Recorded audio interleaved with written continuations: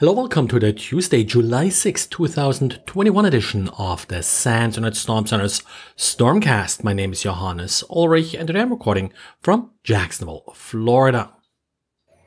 Kaseya and Printnightmare are still dominating the news and should be where your attention is focused on today. So I did two special podcasts this weekend, but do want to do a quick recap of what's kind of new about these two events.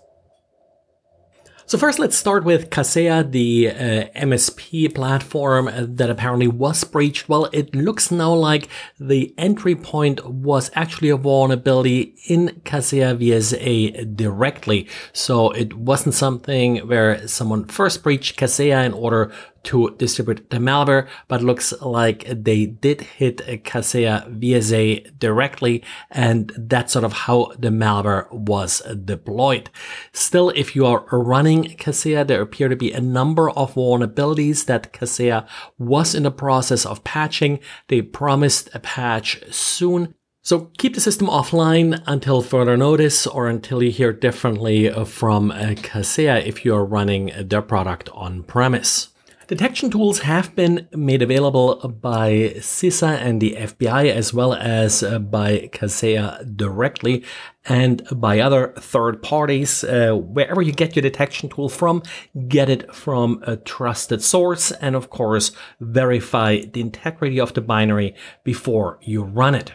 And there is now a ransom demand of $70 million that was directed at Kaseya, and if Kaseya pays the ransom, they should receive a key that will work for all affected victims.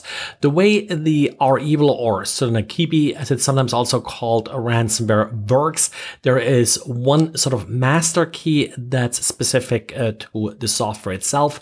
That key has never been leaked, and that key is then used to generate campaign keys. And in this case, the Kaseya campaign would use one of these campaign keys. But then there are additional keys being generated from this campaign key that are unique to each system and also unique to each file. So there is a chance that down the line, maybe REvil will allow individual victims to purchase decryption keys.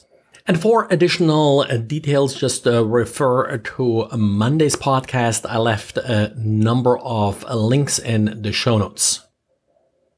And as far as the Printnightmare vulnerability goes, we do now have a new CVE number from Microsoft 2021. 34527. So Microsoft is acknowledging that is a distinctly different vulnerability than the one that they patched in June. Still nothing about any kind of patch being released. So the expected date would still be a week from today at Microsoft's Patch Tuesday if they're able to roll out a patch that quickly. There is now an official bulletin regarding this Windows Print Spooler remote code execution vulnerability, as Microsoft calls it. And the recommendation from Microsoft still remains to disable the print spooler or to at least disable inbound remote printing through the print spooler, which of course can be accomplished via group policy. Of course, either mitigation technique will restrict network printing, which may not be acceptable, but then again, it saves the environment.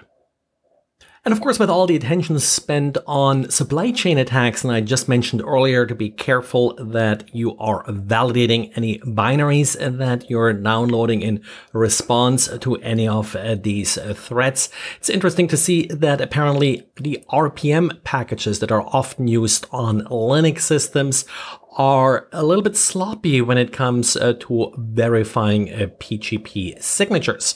All of these RPM packages are usually digitally signed and the signatures are validated, but apparently it's not checked whether or not the keys that were used to create these signatures have been revoked. Well, this isn't typically a super high threat. You typically only have like a very small number of keys that you're trusting, and those keys typically come with your Linux distribution.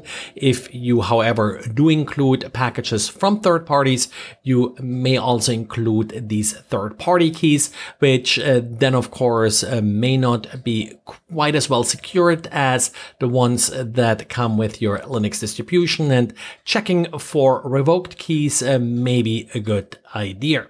The RPM developers stated that, well, this is sort of how RPM is supposed to work. It's not really implementing any complex trust management. Instead, if a key is no longer trusted, you just have to revoke it and remove it manually from the list of trusted keys on your system. And then we also got the July security update for Node.JS. Don't forget to apply it. It's nothing overly critical here. Actually, the highest severity here is high, and this is a regular expression denial of service vulnerability. There are two medium vulnerabilities. One is a privilege escalation vulnerability that only affects Windows, and then there is a libuv out of bounds read that may lead to information disclosure and to denial of service conditions.